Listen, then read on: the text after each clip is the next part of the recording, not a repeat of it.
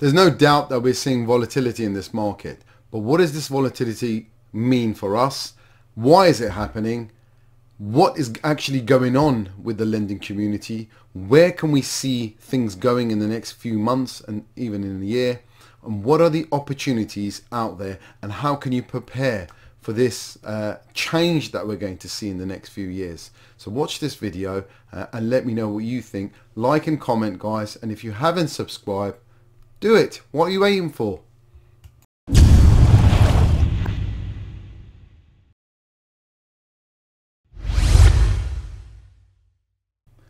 Hi, it's Payam here from Niche Advice. Right, things are actually getting interesting in the mortgage market, if I could say that in the same sentence, because mortgages are not the most glamorous of things. But I love it, and I've been doing this for many, many years, and I have got quite a lot of connections within this world. And these are people that have been around for a very, very long time, and I've been privileged enough to know these people, and they are now very senior people at some of the, some of the best lenders out there in the UK market. So what's going on? Well, what's going on is lenders are nervous. Products are being withdrawn, and there are a number of reasons for that. So let's talk about some of the reasons first.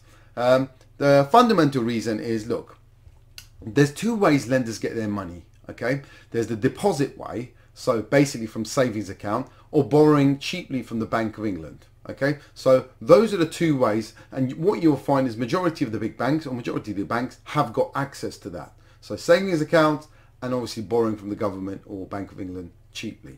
Okay, then there's another batch of lenders who securitize, who basically get their money from the money markets. Now these could be huge multinational funds out there. It could be big investment banks. Essentially what they turn around to those banks and say, look, lend us the money. We will give you this at, we want it at 2%, for example. And then whatever rate that we make on top, whatever we have, that's our margin. But that institutional investor wants their 2%. By hook or crook, that's what the contracts are. So it doesn't matter if business is low, doesn't matter if your staff is sick, doesn't matter if this has happened, they want their investment, they want their 2% back. So what's happened? Well, what's happened in the market is those guys, that price of that 2% is now maybe going up to 2.8% or 3%. So all of a sudden, they have to make that 3%, and then they've got to add their own fee, and generally that's reflected in the rest of the interest rate, admin fee, lender fee, things like that. That's basically for the lenders. So they essentially become the big funds sales team. So it's their outsourced sales department. So it's interesting because what that's doing to the market is all these lenders that securitize, and let's talk about them firstly, all of these specialist lenders, and these are your smaller lenders, the ones that, your limited company buy-to-let lenders, a lot of them, and they deal with the specialist market. And what's happening is they're all play the hot, pass the hot potato around, because as soon as they've got a rate out there, they get flooded with business, and then everybody else is repriced, and all of a sudden they're left hanging with all these applications at a low rate, and essentially not making money in the back, because they have to give their investors some money. By the time they've done the admin and dealt with all the processing, dealt with all the crap, they're making no money. So they're having to withdraw and then come back with new rates. And that's what's happening. And it's almost like pass it along with the different lenders. So that's one of the aspects. That's what's happened with the specialist market. And that's reflected in pretty much all the buy-to-let sector. Hey, let me get in here. I was watching the edit and I thought, I forgot about something about the securitization model and lenders. And I thought I'll just add this bit in. I'm just going to cut it and add it here. And that's important because what's happening with these institutional lenders, okay, these lenders could essentially walk away and say, do you know what? We were making money. We're a bit nervous now. We don't want to lend you that money at 3%. We'd only really do it at 5% or 4%. Otherwise, count us out. What happens then? What happens to that lender? That lender's funding line. So the buy-to-let lender, let's put for example, or the adverse lender that you've got, all of a sudden, where they get their money, their funding line has dried up. And that's what essentially happened back in 2008. Lenders' money dried up. They physically had no money to lend. So I'm not saying that's going to happen right now, or it's happening right now, but it's certainly that market is under pressure. and margins are being looked at. So these institutional lenders are going, well, do you know what? I don't really like the risk. I don't really like the, how is your, and then they'll start asking more questions. How has your book performed over the last years? Oh, right, you've got X amount at 80% loan to value buy to let, or 80% loan to value. How has that performed? Oh, guess what? You've got X amount of people lending at 4.5 times income. How has that performed? They almost start going through the books. Now, I've had a case, and this is a live case, so I hope I don't jinx it, right? I've got a case which basically went into a lender. That lender is a pretty big lender as well, who securitizes. They essentially said, the criteria doesn't quite fit our criteria. We need to go and get an exception. Now, normally you just go and get an exception by an underwriter, right? This had to go to the underwriter, then a CD underwriter. Business development manager had to be involved, had to go through the key underwriter, had to then go and leave the lender and go to the funders. The funders had to okay the deal and then come back down.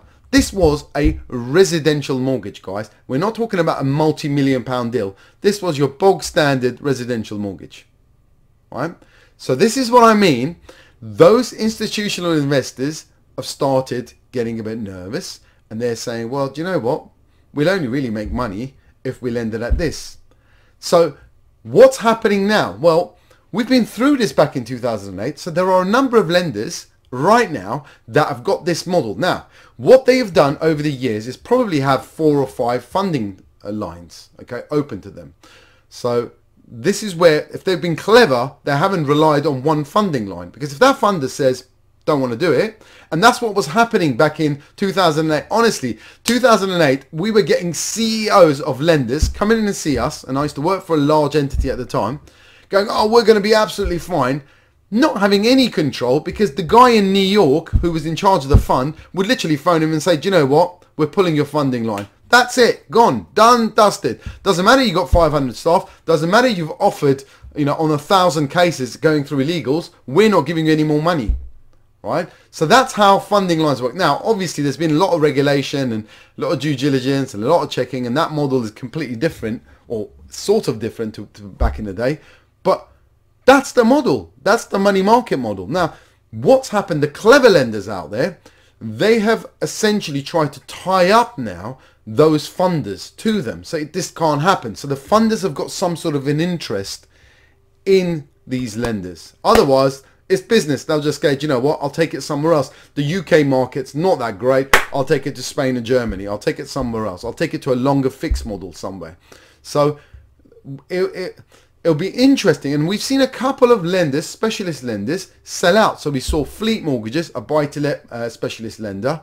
They sold out, or I think they partly sold out to Starling Bank, right, to get access to that cheap money. Right, it's been rumored that Kensington Mortgages, they're up for sale. So I don't know if it's related to this. However, if you are a specialist lender and you don't have a secured distribution, a triple locked distribution channel, I would be nervous right now. That's how the lending model works. I'll leave it to the rest of the video now. Crack on. Right. Then you've got the deposit taking money, the big banks, right? They're also nervous, and their price of costs have gone up, but they're nervous because they do volumes, they do millions of pounds of cases. So they don't want to be locked in at a cheap rate for the next 5 years. So what's happened to that market? Whether you're a specialist lender or a high street lender, you're repricing for risk. And it's almost on a weekly basis. So we have also seen some major high street lenders actually withdraw their 5-year fix. So TSB, for example, they haven't had a 5-year fix, a buy-to-let 5-year fixed, not a residential, a buy-to-let 5-year fixed for a couple of weeks. So they have not offered their clients a 5-year fix. Why do you think that is? I've just been told, and I'm not sure if it's just a reprice, but right now I've been told Aldermore Bank, another lender, but this time not a high street lender, more of a specialist lender, they have withdrawn their 5-year fixes. Now, I don't know if it's a permanent move or whether it's just a reprice, because it could happen. They may have just been in the middle of a 5-year fix pricing change. So that's happening. So what's that going to do to the market? Well, obviously rates are going up, and you know, and I'll tell you a funny story. I've got obviously I deal with professional landlords, people that have got 10, 15, 20 buy-to-lets, and novice landlords, the people that have got 1 or 2.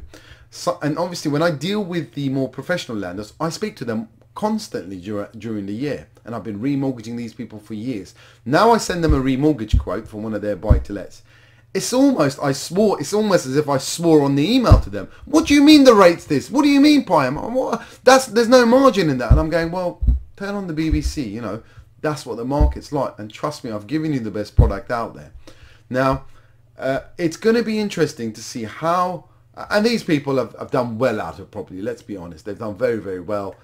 Some of them came to me with, you know, 15 odd years ago with no buy-to-lets, you know, their first residential mortgage I was doing, and now they've ended up with a lot of buy-to-lets. So they've done very, very well. However, there are a lot of what I call YouTube investors that, you know, I've said this before, it's a worst nightmare when I read or when I watch. I had no properties last year. I now have got 7 properties, and they're all stacked up at 80% loan to value because I've refinanced all of them. Well, that is tricky, because if you've got such a high LTV across your portfolio, I would be nervous right now, because your margin's getting squeezed. Everything's going to start getting squeezed. Granted, property always performs pretty well, but you've just got to have that money in the bank just in case things go wrong. So what does this all mean? If you're a first-time buyer, a next-time buyer, or a buy-to-let investor, it means it's bad news, but also good news. Okay, it means volatility is going to make people think. People are getting nervous. People that were going to buy investment property, they may not do so now. People that were going to buy their first time buyer or next time buyer and upgrade, they may not do so. Doubt is creeping in, right? People are going, oh my goodness, yeah, I can afford it right now. What if the interest rates hit this? What if the market does that? What if the property prices come down? So doubt will start coming in. Because right now, to the normal people, those people that are not watching my channel, you know, they're going to see the estate agent, and the estate agent saying, sorry, the property's gone. Sorry, we've had 50 viewings and we've had 10 offers over the asking price. That's what the market doing right now. Okay, but where is it going to be in the next few months or a year? Okay, and this is the time we can prepare, because there are going to be opportunities in this market. There are going to be, this is where we can get in. Those people that have not, frankly, made their money out of buy-to-let investments or residential properties, they can get in. There's going to be an opportunity coming up, right? Because a lot of the people are going to be nervous, okay? Some people may have had all their money. They've stacked their money already. But there's a lot of money sitting on the sidelines waiting to go in. And that's where the opportunity comes in. There's going to be less competition for you, whether you're buying a residential property or a buy-to-let property. There's going to be, it's going to be more expensive, shorter term. I think loan to values are going to start getting affected. Valuations are going to start getting affected. Now, we haven't had this for a good number of years where, you know, of course we get the down valuation when people are actually trying it and saying, oh, my property is worth $500,000, but it's really worth 450. You get that all the time in every market. But genuine down valuations are going to start happening. This is where people are thinking their property is worth this and it's now worth this. Okay, maybe it was that 3 months ago or 6 months ago, but it's not now. Now, I don't think there's going to be a collapse of the market. I don't think that's the way it's going to. There's just so much demand there. But there's going to be opportunities and less people going for those things. So get yourself prepared.